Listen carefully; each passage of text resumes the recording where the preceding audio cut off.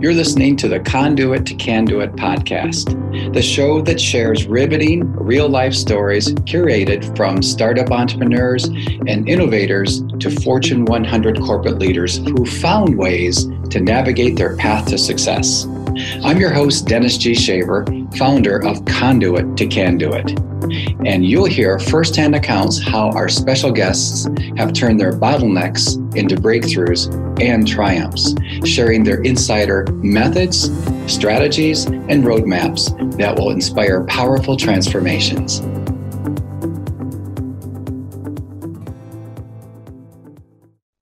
Hello, listeners. Today's topic is how to make a pitch that sticks.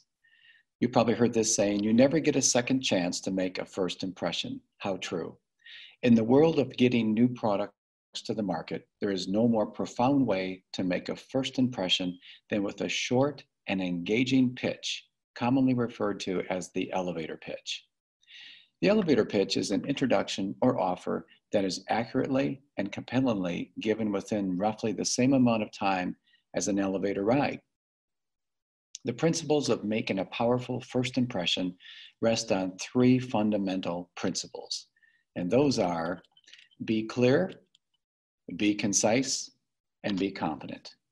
So, how can these simple yet powerful principles help you make an award-winning pitch that sticks? One is be clear.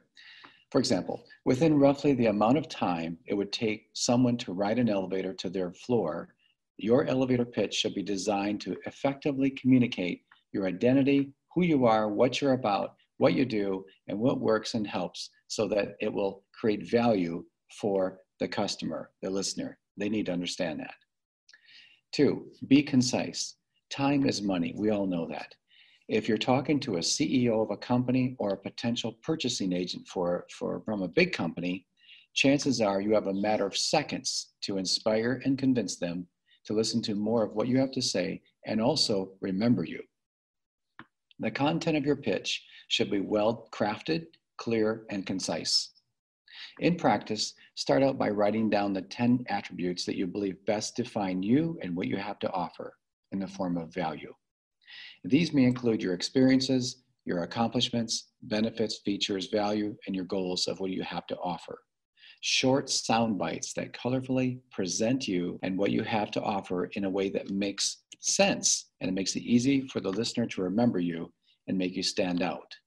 Then narrow down this list to only the most telling information that sheds the most light and value to your listener. Three, be confident. Now, this doesn't mean you need to have a big ego or anything like that, but just be confident. In this super compressed window of time, you have a very short time to make an impression. Your mannerisms matter. Stand tall, have a firm grip when you shake their hand and smile.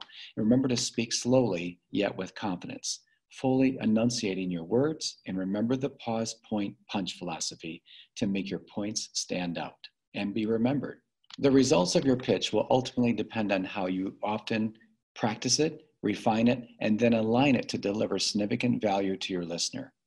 The main objective is to be professional and conversational while providing enough information to encourage the person to whom you are speaking to want to ask further questions for clarification. It can't be one way. Consciously adding attention getters and religiously adhering to principles of engaging the listener with significant value is key. The great news here is that I always like to give examples to show you how these principles work. So what I'd like to do here is I'd like to give you an example of a working mom. That's right, a working mom who worked with the inventor of a specific product. And she did an elevator pitch in front of probably about 50 millennials. And they were giving pitches on very high-tech type of products. And she gave a pitch on a very simple product. It's a bed sheet for a bed, and she won a $250,000 award.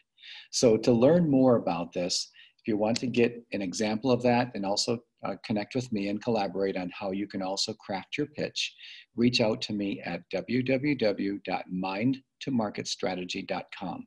That's www.mindtomarketstrategy.com. I look forward to hearing from you. Thanks. There you go. What an amazing talk on a very important topic. It's been my pleasure to share this episode with you, and this is just one example of how you can get one step closer to becoming a conduit to your can-do-it.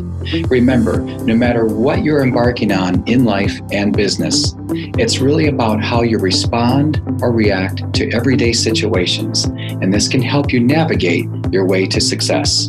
From this day forward, if it is to be, it really starts with you to choose to make the rest of your life the very best of your life. Thanks to each of you for listening today, and if you hadn't had a chance to leave a review on our podcast, we'd greatly appreciate that as well. That's it for today, and I look forward to our next episode. Till then, onward and upward.